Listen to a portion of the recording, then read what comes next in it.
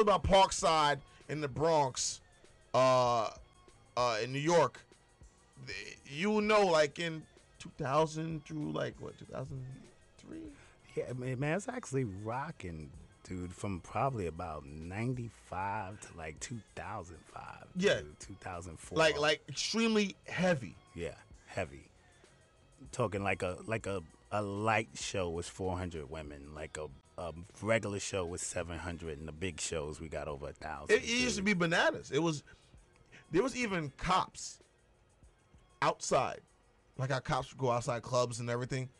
They'll be outside hanging, trying to get at the women. Yeah, There because was so much women out there. yeah, because you weren't gonna get any drama, dude. There was never no drama there. Yeah, dude, you got 1,000, you got 700 women on the average, and at most you would get 200 guys at the after party.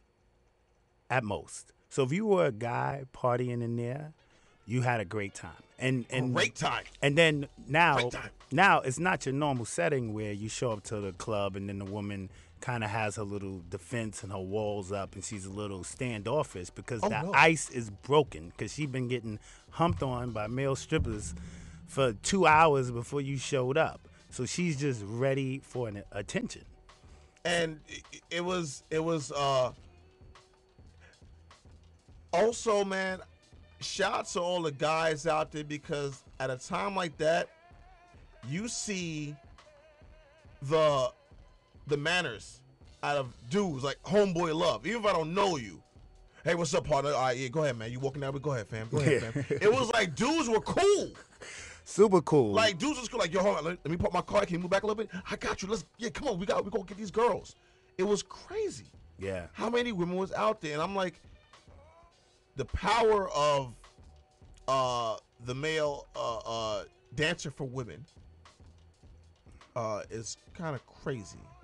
And what you and the staff were doing, it had to be respected.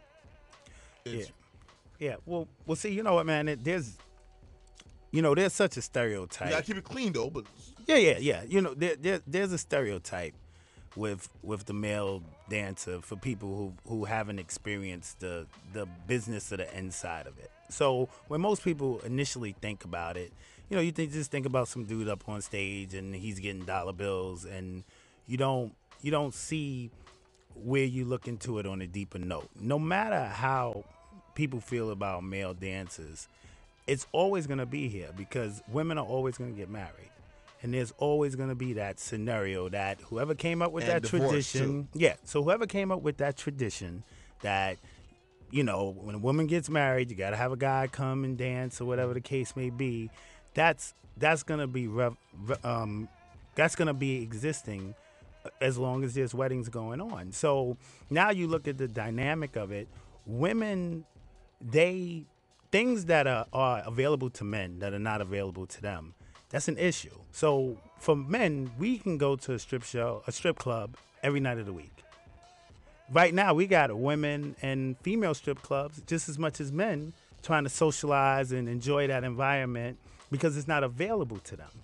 So the minute they do get an atmosphere that's centered around them, it's not just, hey, we enjoy being here, but it's almost, hey, I'm going to get that chip off my shoulder because he goes out and he does this, 2-3 times a month with his buddies, and it's never available to me. So they come in with an attitude like, and the alibi. Like, I'm going all the way in, I'm going to have fun. It's like it's almost spite to their men that they have at home.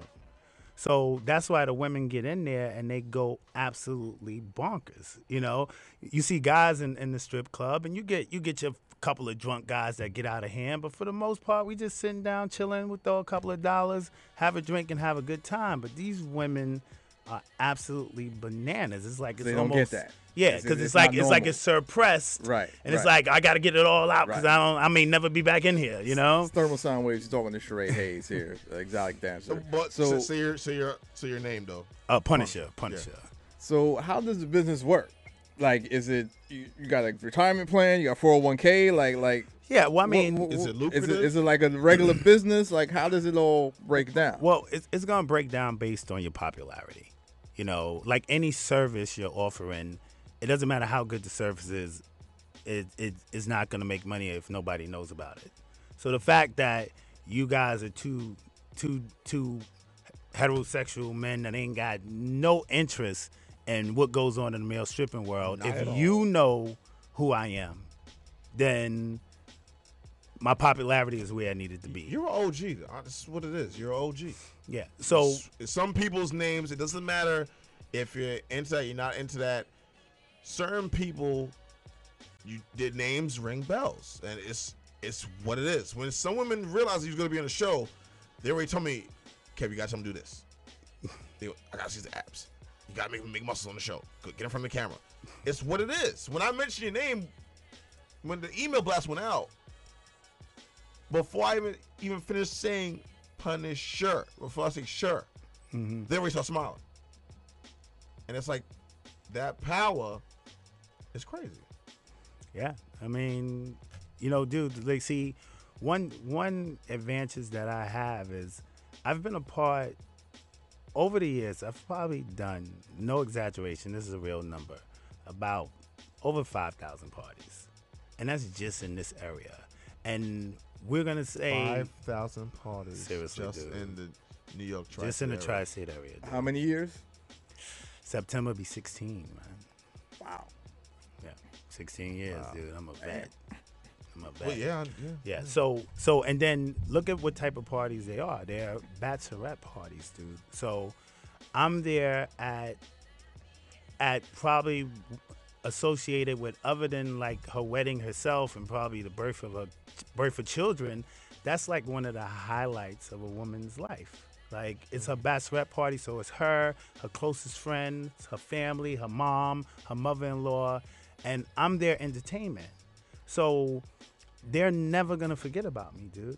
Like, I'm in that photo album that is a part of like their history. Even if And the the pictures are photo thrown. album underneath the photo album. Yeah, exactly. So You know that one exists. And then there's one underneath that in the safe because they had something held.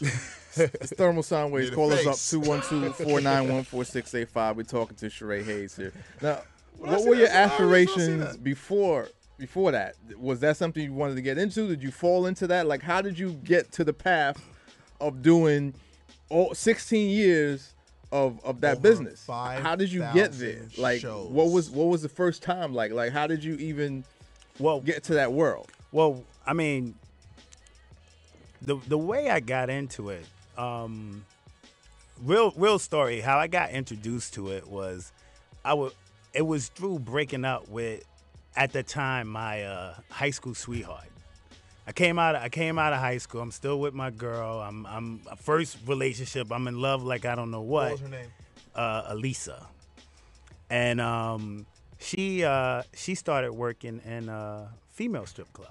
She came home one day, hey, I need to make extra money, so she started working there, and then I had a heart attack, So 'cause wait. Did she say, "Hey, I need to make extra money. What do you think?" Or I'm already doing it. Oh no, I ain't have no choice, dude. I got chumped, So, but you know what? I stayed with her. I had that belief that it was just gonna be her waitressing or whatever the case it was gonna be, and we rolled like that for a year or so. And she just came home one day like, I want my freedom. She's in there. She's meeting all these men, and I want my freedom. That's how It's it a wrap. starts. Yep, I I want my freedom. It's a wrap. Give us free. So me, feeling like her getting into that business was the cause of us breaking up and all that.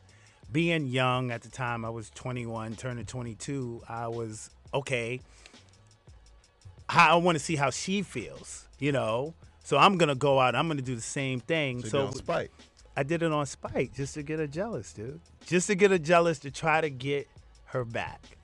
And, dude, I went out one time to do a show, and now I'm with all these women, and I can basically do what I want to them and get paid for it. And that was the best breakup I ever had, dude. Tasted the fruit and it was gone. It was a wrap. It was a wrap. She did me a favor. Good looking. Elisa, if you listening, I love you, girl. Good looking. Now,